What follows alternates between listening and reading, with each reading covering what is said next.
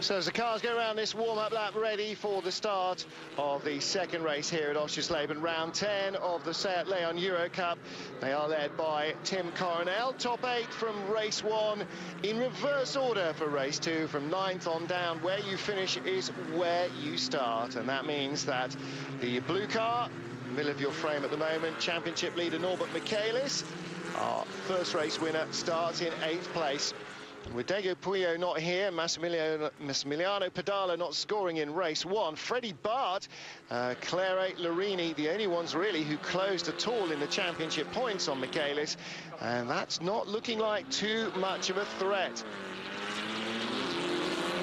He came in here with a 4-point lead over Puyo, and he's now got a 14-point lead over his closest rival, 16 over Pedala, who didn't score in race 1 either. So with 30 points remaining in the season, including 10 for this race win, Norbert Michaelis really only needs to pick up a few points in the midfield of the top 8 to secure himself the 2009 Seat Leon Eurocup.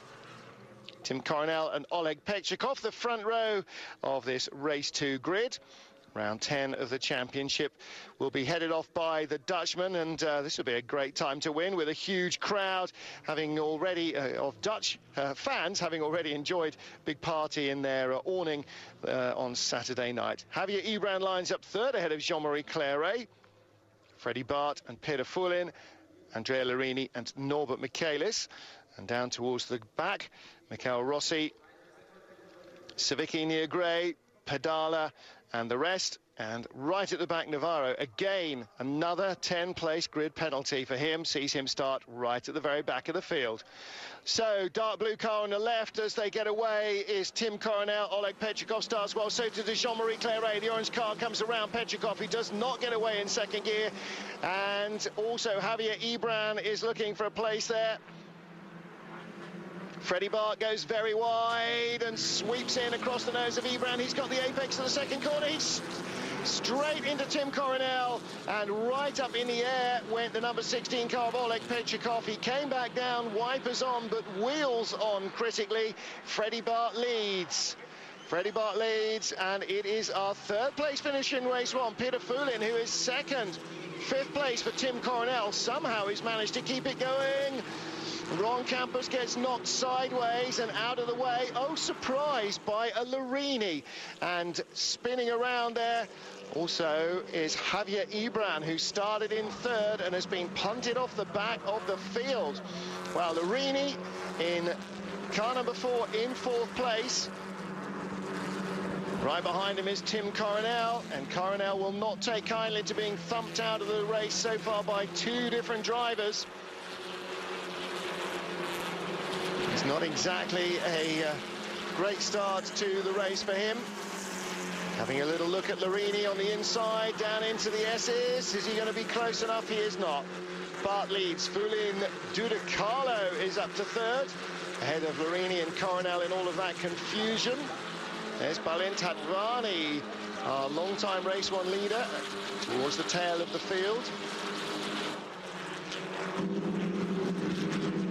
So they all sweep through the final corner and onto the start-finish straight for the first time.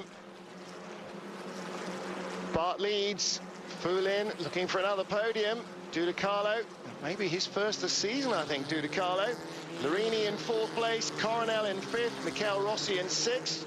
Ron Campos in 7th in the orange and white car. Behind him, Matioski, Niergray, Barkovits, and outside the top 10, never mind the top 8, is Norbert Michaelis behind Freddie Bart. So that makes Michaelis 12th at the moment.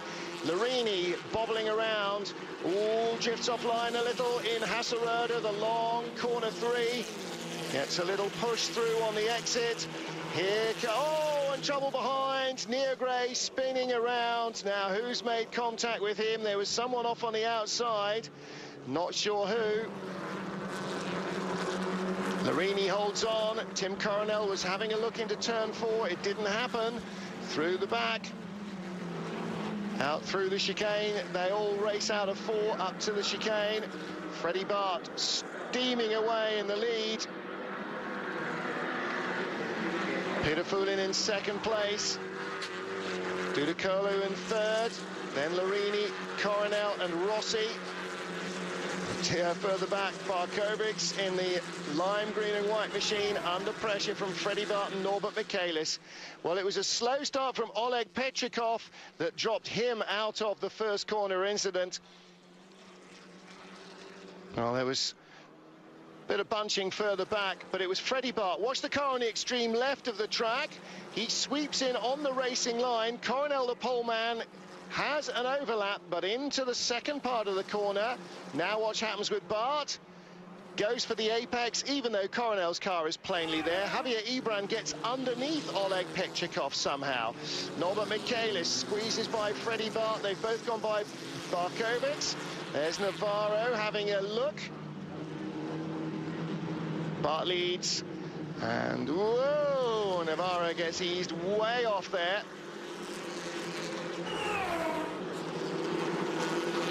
There's Ron Campos. Oh dear. Well, I didn't see who touched Javier Ibran from behind her. This was early on in the race. It was Barkovics that spun Neargrey. That was out of corner 3. Navarro and Claret, wheel to wheel. Navarro being a bit ambitious, perhaps trying to hang on around the outside there. And yellow flags are in front as well. Here's our race leader, Freddie Bart, then. Struggled to come up the order in the beginning of the first race. He started right at the back of the grid, and perversely that helped him. He ended up in 4th place.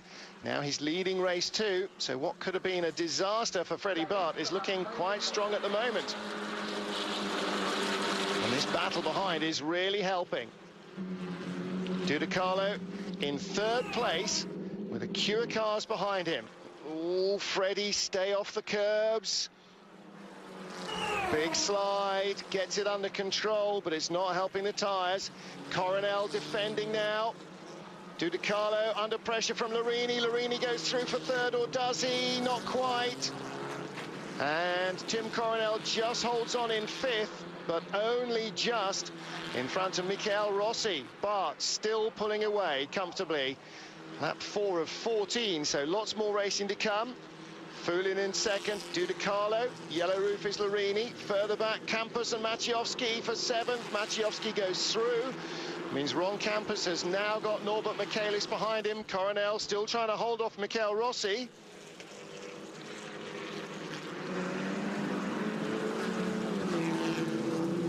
Rossi pushing hard at the back of this train.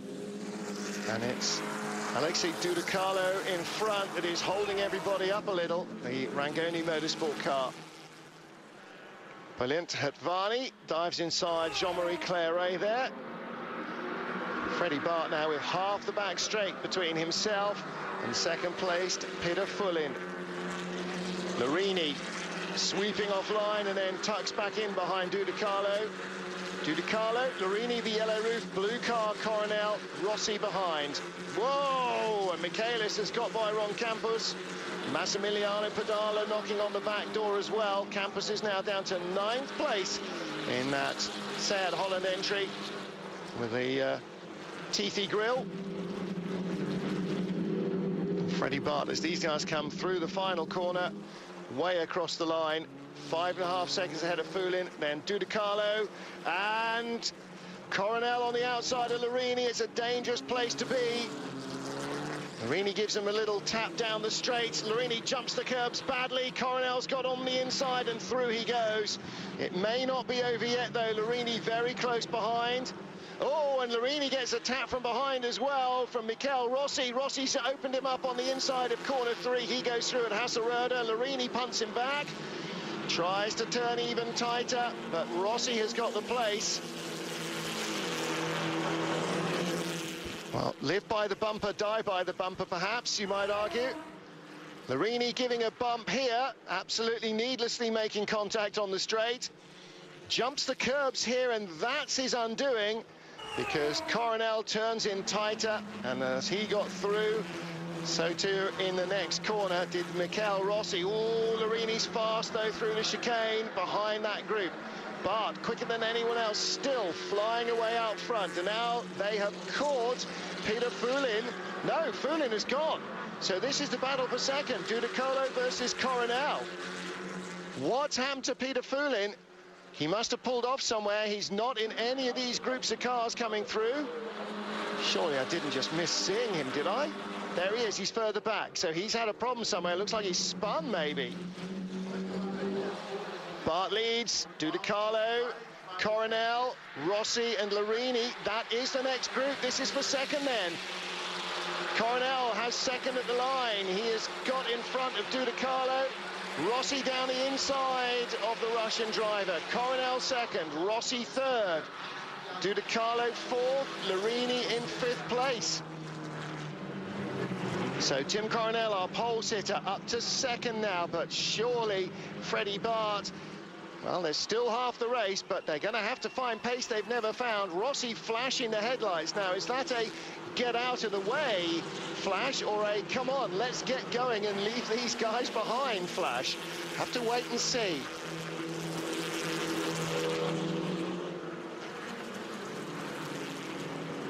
I'm sure that Tim Coronel will want to get on with the job in hand as well, which is catching Freddie Bart. But he will know when he gets round next time that he's got a near 9-second margin to make up. Michael Rossi in the Sunred team for the first time here, sharing one of the big garages with, or the awnings with Tim Coronel. I wonder if they've had a discussion about working together rather than against each other. Coronel safely away from Rossi. Coronel second, there's Rossi in third. Oh, and dust in, they're coming up to a big cloud of dust. What's happened there? Nothing it would seem. Somebody's kicked up dust and carried on. So Freddie Bart it was who kicked up the dust, but no drama. His car continues. Maybe some drama, but no chaos anyway. 9.2 seconds, goodness me. Bart has really opened up from 8.5 to 9.2. Rossi and Coronel must not fight each other, and especially now Larini's got by Dudicolo. Michaelis is coming as well, as is Matyovski. So too is Massimiliano Pedala. So second and third, Coronel and Rossi, really imperative that they stop fighting now and just drive their hearts out. Bart to the inside. Matyovski drifted offline going into corner three. Pedala rather, not Bart, went straight by him. Freddie Bart leads comfortably here in Oschersleben. Round 10 of the Seat Leon Eurocup 2009. And he's got the better part of a 10-second lead. Surely they can't catch him now.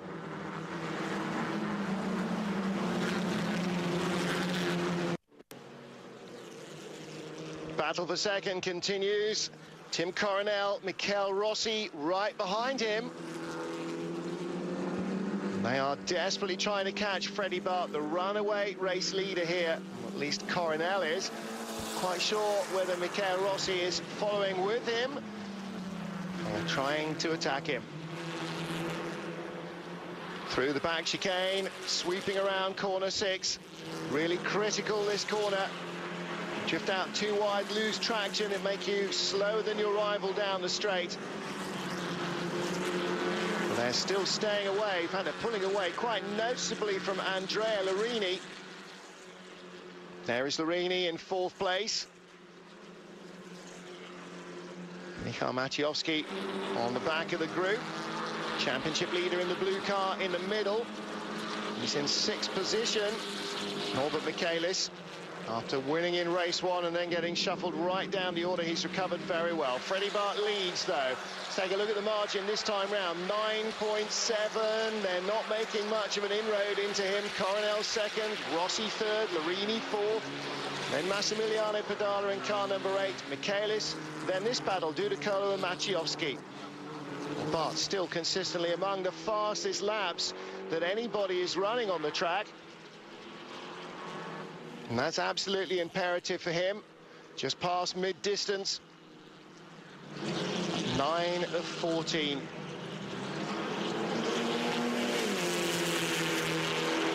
Well, Michael Rossi sticking to the task, right with Tim Coronel. And look how hard they are pushing the cars. drifting them through the corners. It's often a sign of how hard a front-wheel drive car is being pushed. If you get the nose in tight, doesn't matter where the tail goes, you can really push it hard. If the back wheels drift around a little, it doesn't necessarily have too much of a detriment on your speed. Down the back straight to the Shell S's. Rossi a little offline, not close enough to even think about trying anything there though. Rob Campos and Jean-Marie Clairet on the right. Car number 1 diving to the inside of the Dutchman, and Bart into the pit lane. Drive-through penalty for Freddie Bart. Now, is that for his first corner move where he punted off Tim Coronel? If it is, then it will be a reasonable retribution, because Coronel will retake the lead as a result. Game on, Tim Coronel and Mikel Rossi. It's now for the lead and not for second place. Well, Bart led because he crossed the timing beam in the pit lane before they got to it, but Freddie Bart rejoining a long way down the order. Tim Coronel, the pole man, might yet hear the whistles there from the fans, the Dutch fans in the grandstand. Might yet win this race, but then so too might Mikel Rossi. Well, that will be very entertaining indeed for Rossi. Rossi did not race in Porto or in Brands Hatch. So it's been a long time. June, middle of June was the last time he raced. So 2 months out of the car nearly. And Andrea Larini behind. Now he's under real pressure. And this could be quite entertaining for the championship. Larini and Massimiliano Padala. Padala, of course, looking to take second place in the points. Padala all over Larini. But the bad news for Padala is that Norbert Michaelis, the blue car right behind, the championship leader, Padala needs to get by Larini and ideally make sure that Larini holds off Michaelis. I'm not quite sure how he'd do that, though.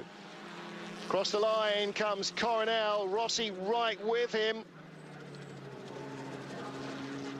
And Padala, Michaelis, Larini all together. Larini still just in third place. Rossi still just the leader, and Larini still just in third place. But here comes Michaelis, trying to come around the outside of Padala. And it won't be lost on Padala how important it is to try and hold him off. If Michaelis finishes in front of him yet again in this race, it's not going to help the championship at all. Dudicalo and Maciejowski behind. Goodness me, suddenly a very busy race. Larini hanging on to a podium. Padala could use those extra points, or that extra point between where he is in fourth and third place where Larini is. Championships have been won by less.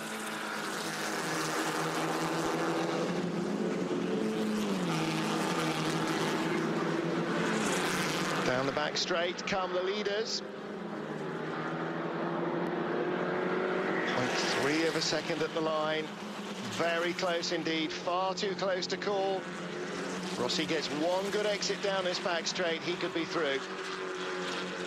Ditto for Norbert Michaelis and Massimiliano Padala. Only too aware of that. That might be a bit of a mistake there from Padala. Drifts out wide through the S's, and Michaelis is all over him into the final corner. Michaelis could be well placed for a lunge here for fourth place. On to lap 12, so 3 to go now, including this one. On to lap 13, rather, so 2 to go, including this one. Coronel leads by a hair's breadth from Rossi. Larini just ahead of Padala and Michaelis. In the end, Michaelis perhaps doesn't need to pass Padala, such as his lead. 16 points still over the Italian. And he knows that that will be reduced only to 15 points if they finish as they are. And there will be just 20 points on offer in the remaining 2 races. Goodness me, could be a tight run to the line if there's a disaster for Norbert Michaelis in Monza.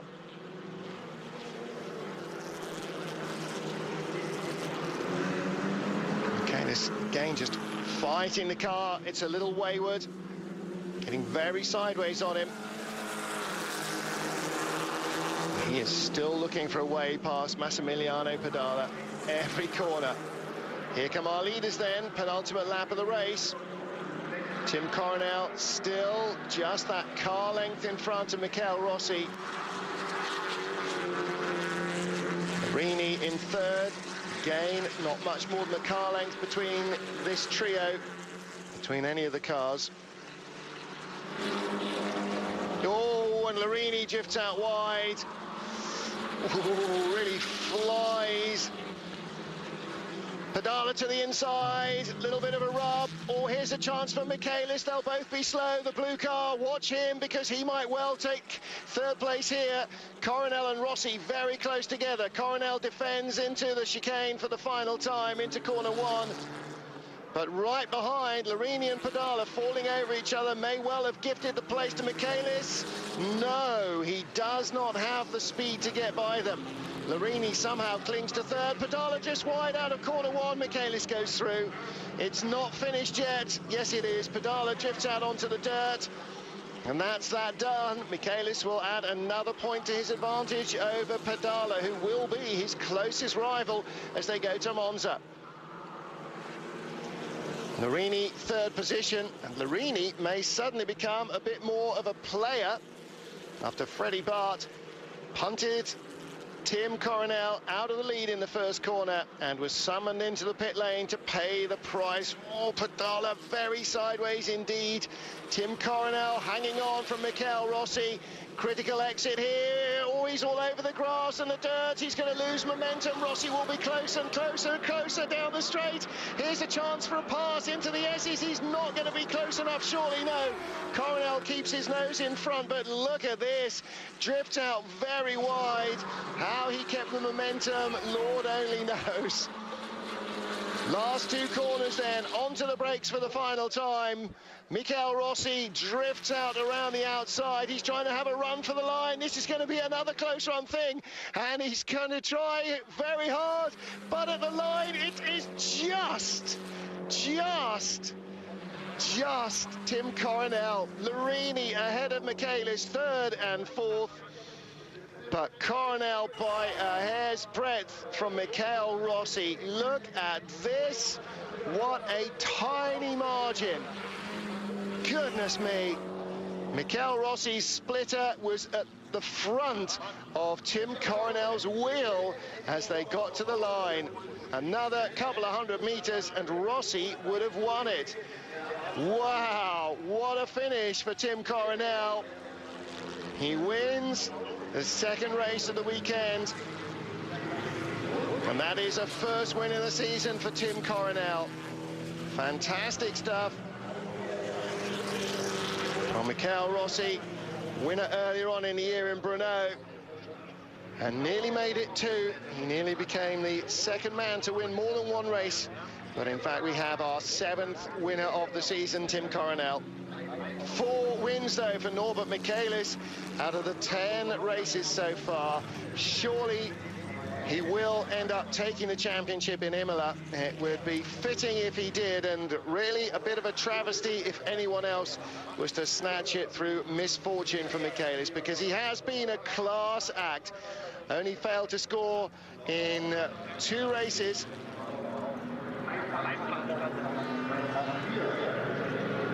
Only failed to score so far in, in 2 races. Didn't score in Valencia, didn't score in Brno, in race 2 in Valencia, race 1 in Brno. Freddie Bart outside the points, 0 for him in that race.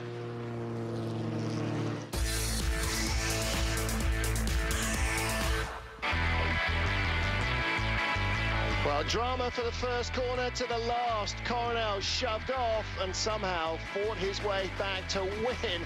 What a gripping race.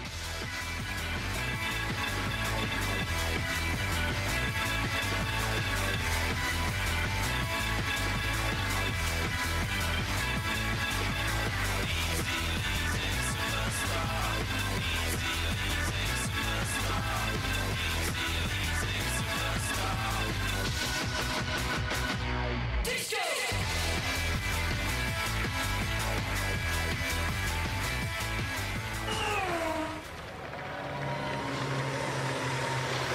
So Tim Coronel comes in as a race winner for the first time. Lots of applause from lots of Dutch fans down there. Look at that, he's already got the helmet off. He is thrilled to bits with that. And brother Tom, double race winner in the independence category in the World Touring Car Championship.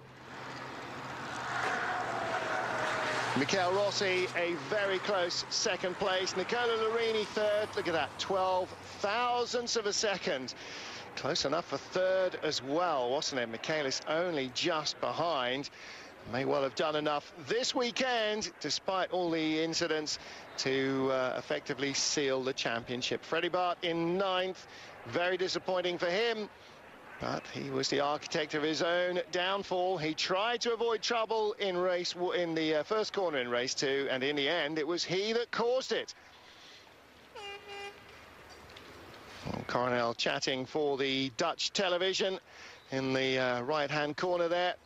Michael Rossi taking second ahead of Andrea Larini. And Larini, 27 points, can't win it, nor can Bart. Diego Puyo, were he to race in Monza, could, but essentially it's between Italy's Massimiliano Padala and Hungary's Norbert Michaelis. And with 4 wins already, surely the odds are on Michaelis putting together a winning package in Monza in a fortnight's time. There's only one way to find out. Watch it all unfold on Eurosport.